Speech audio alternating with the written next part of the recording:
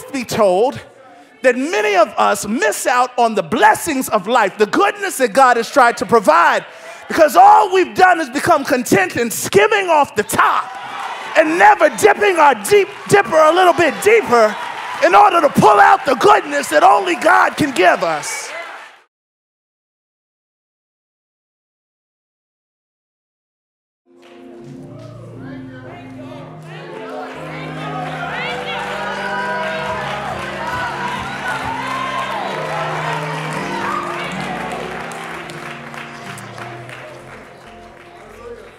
You live long enough, you realize that those aren't just some pretty lyrics that we sing.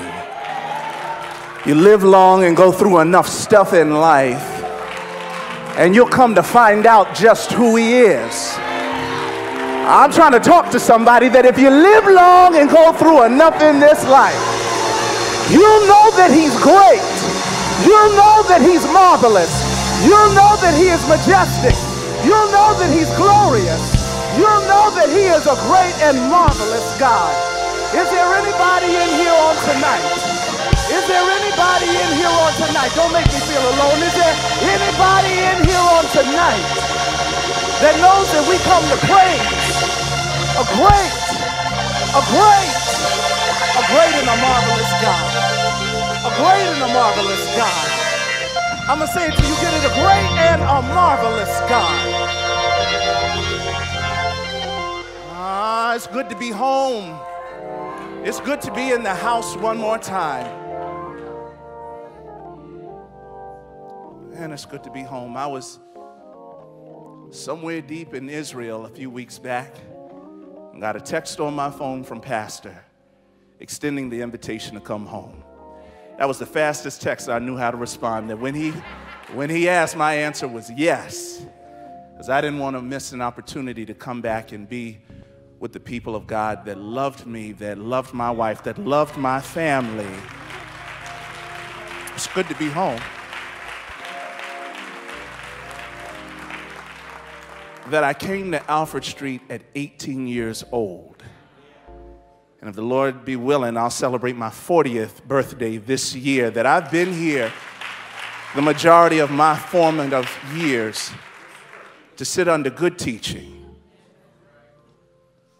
to grow alongside brothers and sisters that held me accountable, stretched me further than I knew I could be stretched. And so to each of you, my brothers and sisters in Christ, praise ye the Lord.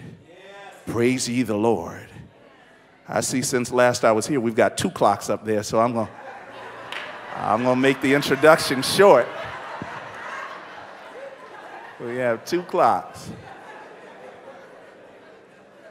But if you hold the hand of your neighbor on tonight, we'll seek the Lord's face for what he wants to say. Our Father and our God, the one who orders our steps and numbers our days, the one that has privileged us with this opportunity to gather in this sacred assembly, to give you and only you the praise.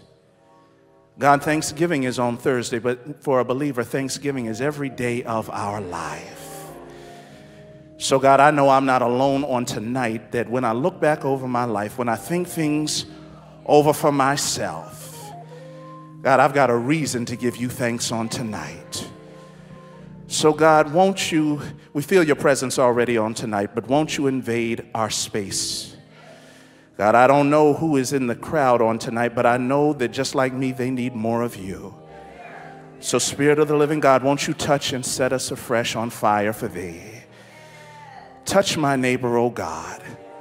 I know not what this day has brought them, but I know, oh God, that I squeeze some faith in their hand to let them know that they're never alone when they walk with you. So God, go exceedingly and abundantly above all that we could ever ask or think. Let us have fresh revelation. Touch my lips, oh God. Purge me, oh God, if you will, please. That there be no gap between my words and your will. Speak, Lord, for your servants are listening. This is our prayer in Jesus' name. Let those that love the Lord simply say amen. Say amen. Say amen one more time. On tonight, I want to take launch from a familiar passage. If you have your Bibles on tonight, won't you join with me in a reading from the 34th Psalm, Psalm 34. And if you would stand that we might give honor and reverence to the reading of the Lord our God. Psalm 34. I'll be reading the first through the fifth verse. When you have it, say amen. If you know it, say amen. Psalm 34 reads like this. I will bless the Lord at all times. His praise shall continually be in my mouth. My soul shall make its boast in the Lord. The humble shall hear thereof and be glad. Oh, magnify the Lord with me. That was your cue. Oh, magnify the Lord with me. Let us exalt his name together.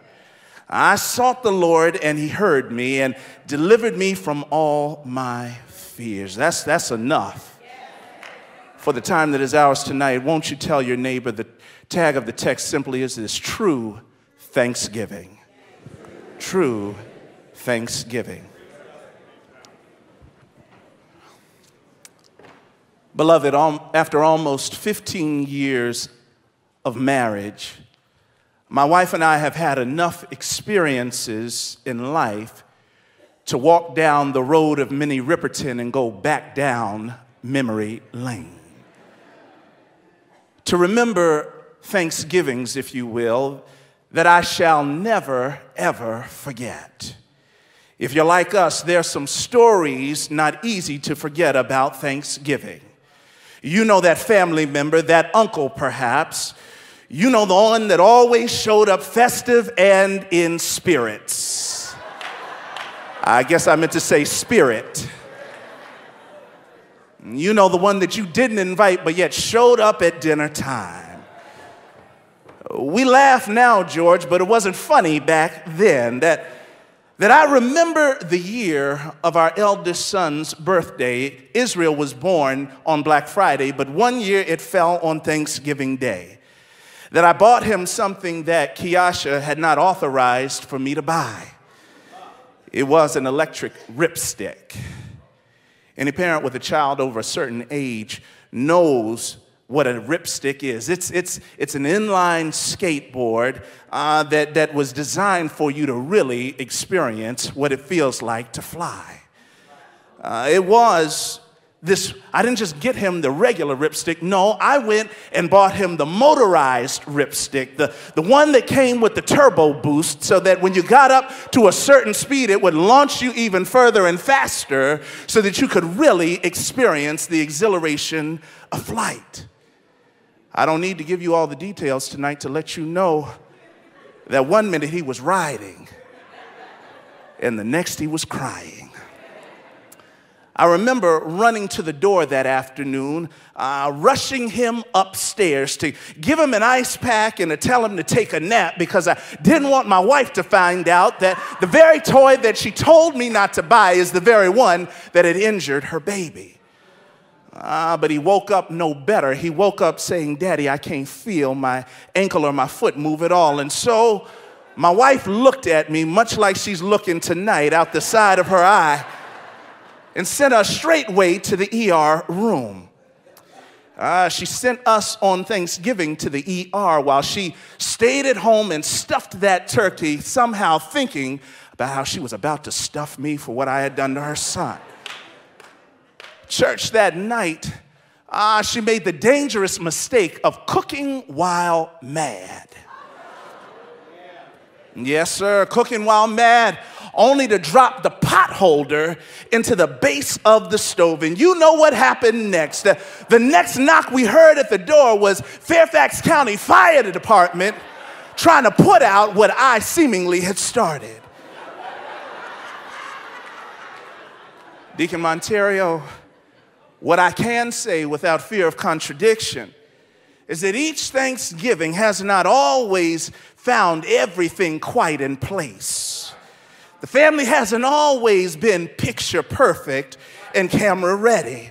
Pastor, that although things didn't always come out the oven right, that one thing I found out for sure is this, that though there were times when things weren't perfect, there was yet a perfect God that stepped down into an imperfect situation. And that's reason enough for you and I to give thanks on tonight.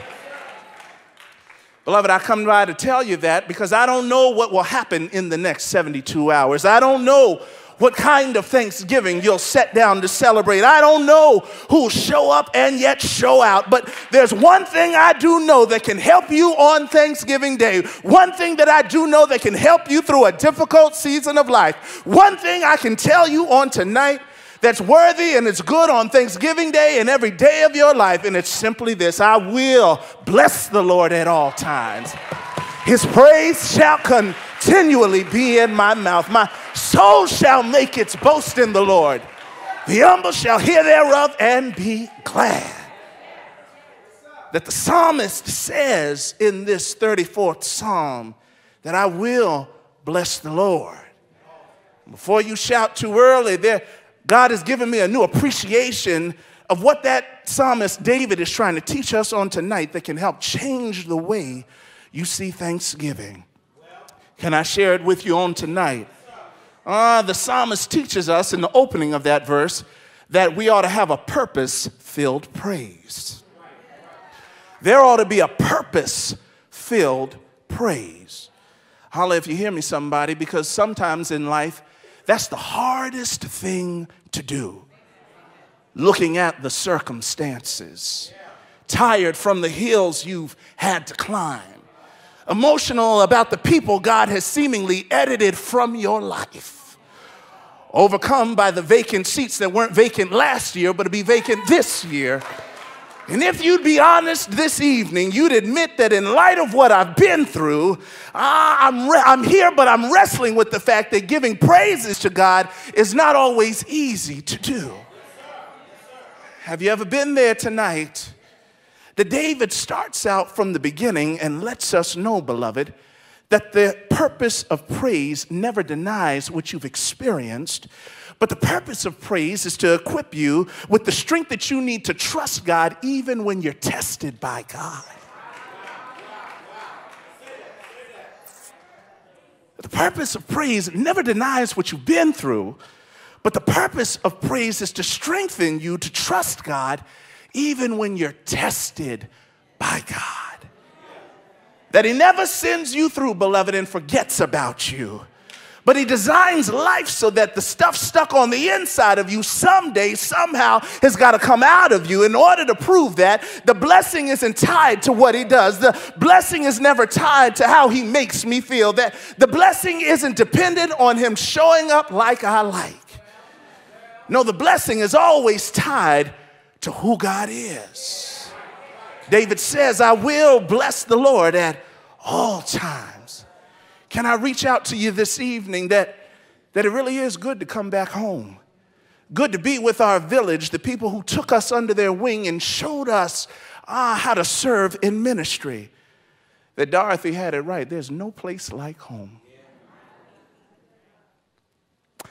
And what we miss most about being home is the spiritual and the physical food that we have been fed. We haven't had smothered turkey, wings, and shrimp etouffee in a long while. We've been lost without some hot sausage and some red beans and rice. Y'all don't know what I'm talking about. But above all, what we miss from Reverend Marla's ministry of hands and pots and pans is a good bowl of gumbo. Let the church say, bless his holy name. Now, don't play yourself. What you may be good, but it may just be a cup of soup, because if your roux ain't right, there's no gumbo in it at all. I'm just trying to help you to see this tonight. I remember the first time Mom brought me to the stove, allowed me to fix myself my first bowl of gumbo. She took me to the stove, and as I approached that gumbo pot, I took my spoon and pulled out some of the goodness and made my way back to my seat to enjoy my meal. Y'all know Reverend Marla, she came over with that smile on her face, looking to inspect, and she saw what was in the bowl and said, "Dust, you ain't got no gumbo in that bowl." I looked at the bowl and looked back at Reverend Marla and was confused because I saw something in the bowl, but when she looked at it, she knew that I had left something in the pot.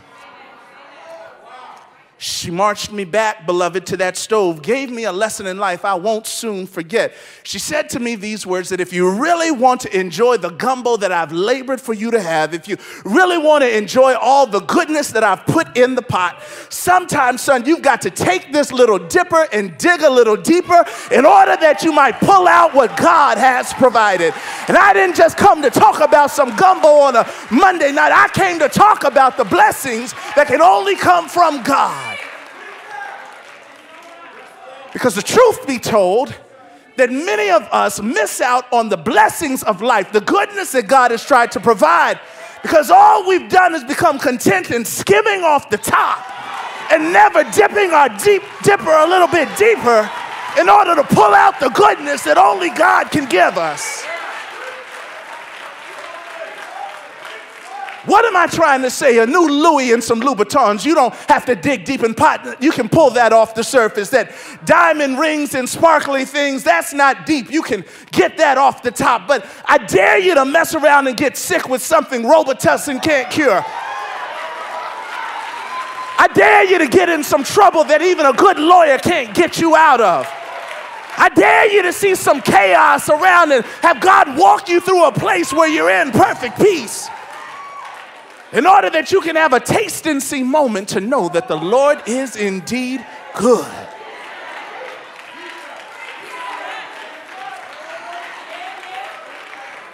That the true reason of Thanksgiving doesn't rely on what I realize that I don't have. The true reason for Thanksgiving is a reminder that through it all, God is still good. That's my reason to rejoice on tonight, because he's been that key that's opened up the door. That he's been my friend when I didn't have another friend I could depend on. That when you reach a point in life when you can dip your little dipper just a little bit deeper, you find out that with God there's always something better in the pot. Stay with me tonight that when the psalmist says, "Bless the Lord," he literally means kneel before the sovereign. When David says, "I will bless the Lord," he's not just talking about kneeling before the sovereign, he's talking about getting in position. Because, beloved, I've been through enough in life to know that sometimes there are some things that you're better off not standing in. That if you really want to hear God better, the best way to hear God is when you get down on your knees. That if you really want God to speak in your situation, the best thing for you to do is lay out on your face.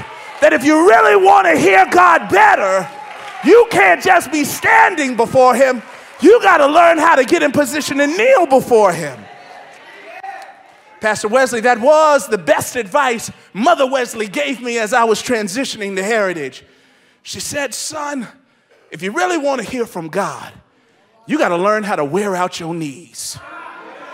If you really want to hear from God, you got to learn how to wear out your knees."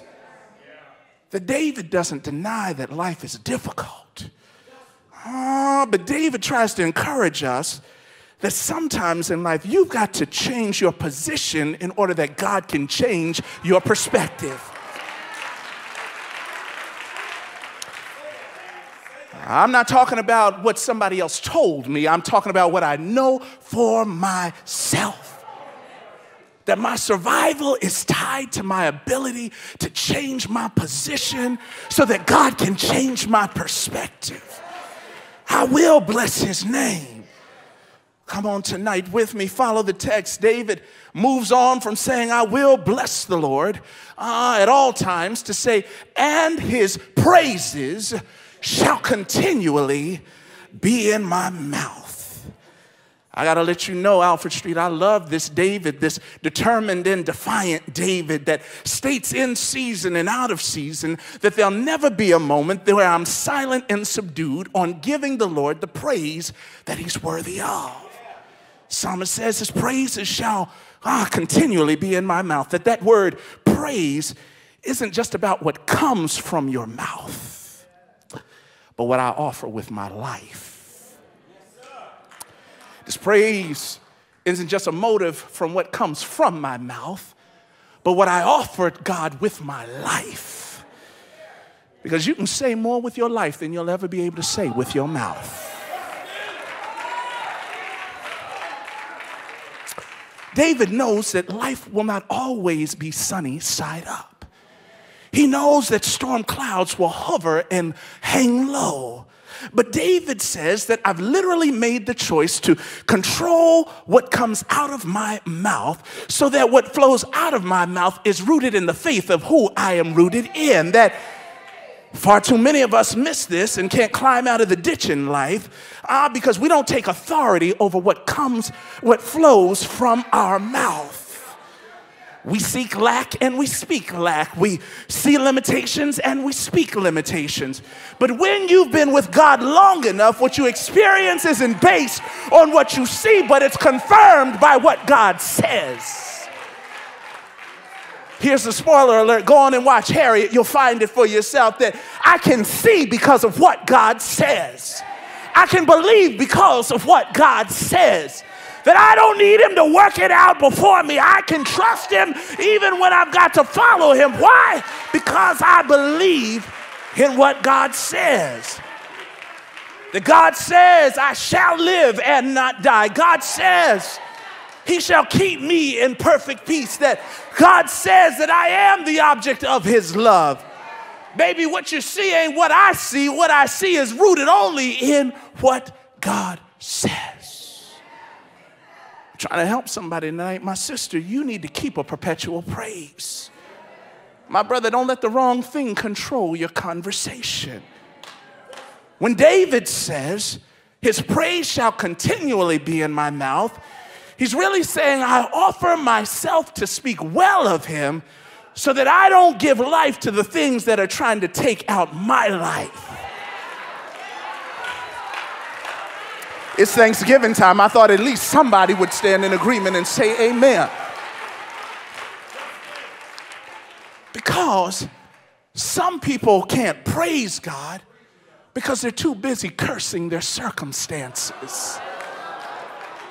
Oh, some people can't praise God because they're too busy complaining about what's not going according to plan. But when I praise God for myself, something starts to shift around me. Something starts to settle over me. Something that reminds me that whatever I'm in, I'm never far from him. Why? Because my life is in God's hands. Praise is pivotal in the life of a believer. That it's hard to praise God and be paralyzed in a problem.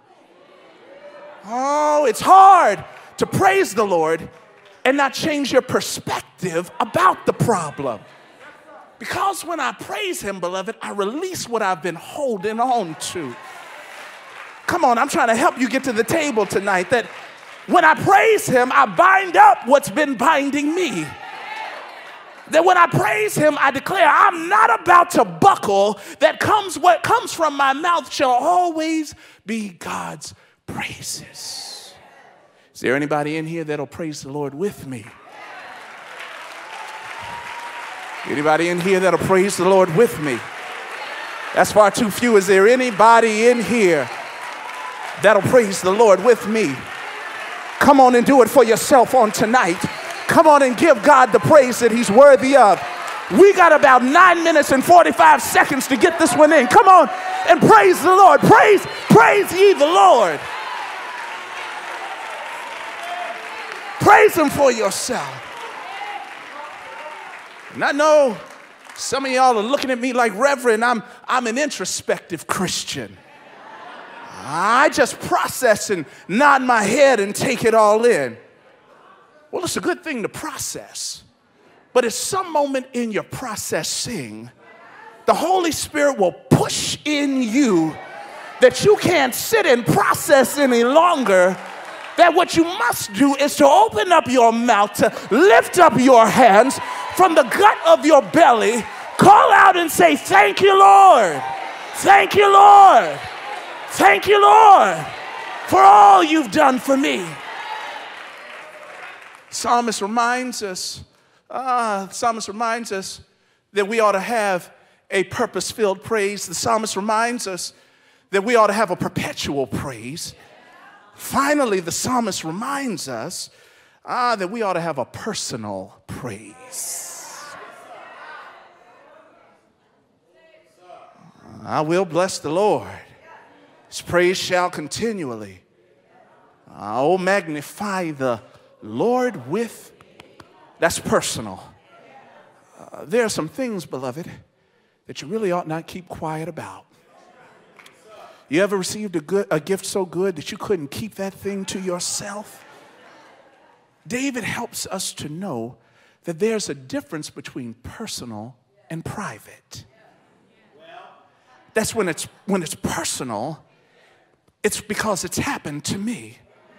That when it's private, it means that I'm unwilling to share it with others. That many of us confuse what is meant to be personal for what is to be private. David says, magnify the Lord with me. It's personal, but we're going to do this thing together. Let us exalt his name together. And can I be honest tonight, the real issue, the real crux of the matter isn't that you deny God his credit. The real issue of tonight and why we make it private and not personal is because many of us are ashamed of the places where God had to meet us.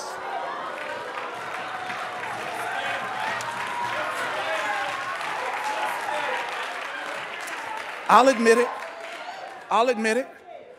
The real reason why we're private and not just personal is because we're embarrassed about the places he had to pick us up out of. Hey, y'all saved. Go ahead. It's all right. It's all right. That I'm no longer ashamed to admit that God has had to pick me up out of some foul and low places.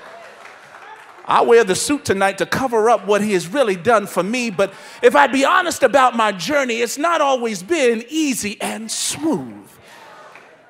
That one of the things I have not always been proud of is the fact that it took me so long, church, y'all know it, you were here, for me to finish up seminary. For those that were here, you knew that I was a student for far too long.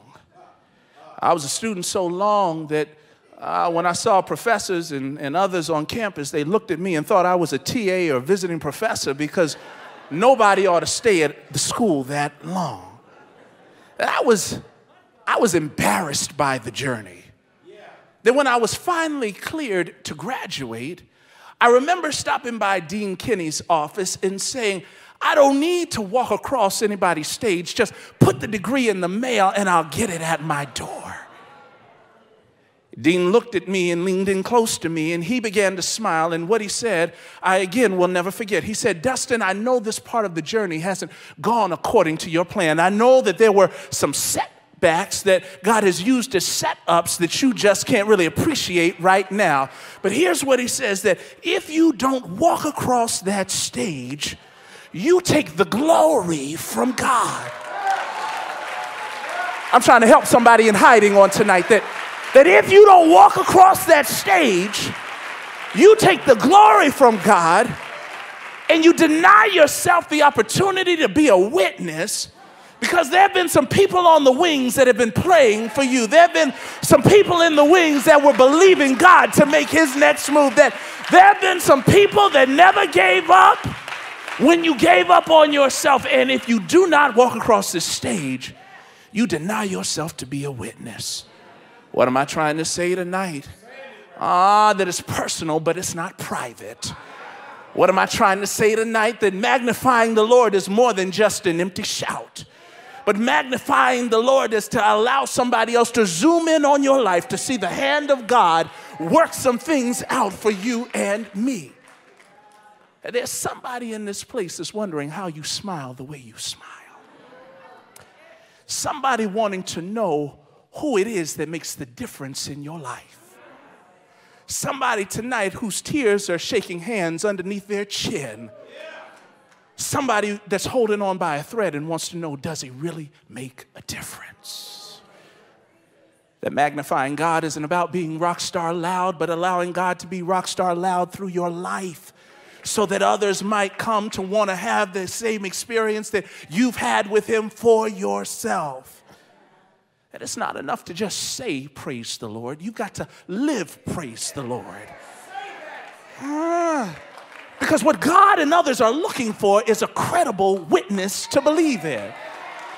That this faith is not for pretend, that this worship is authentic, that there's something more to this relationship that I'm pursuing with the Lord, that he calls me to be a witness. Yes, it's personal, but it's never meant to be private. How do I know that tonight?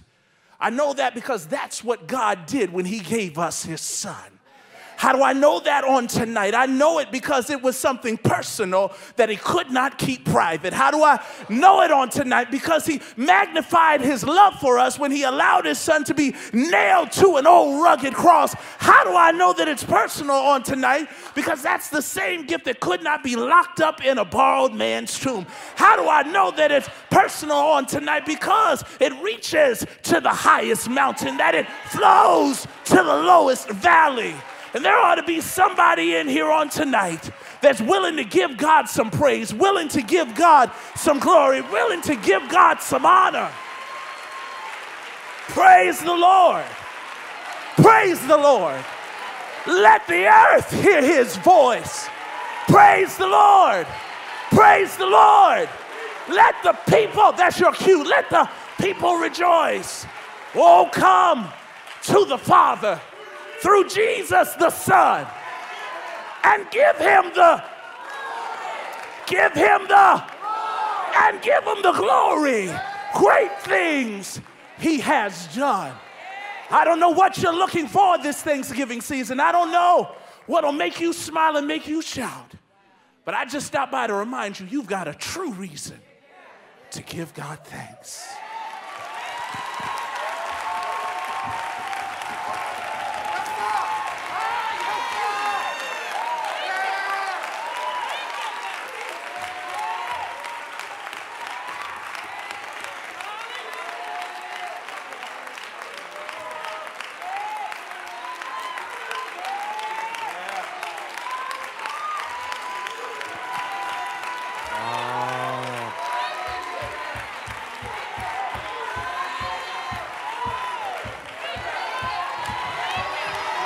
Come on, bless the Lord for just a few seconds.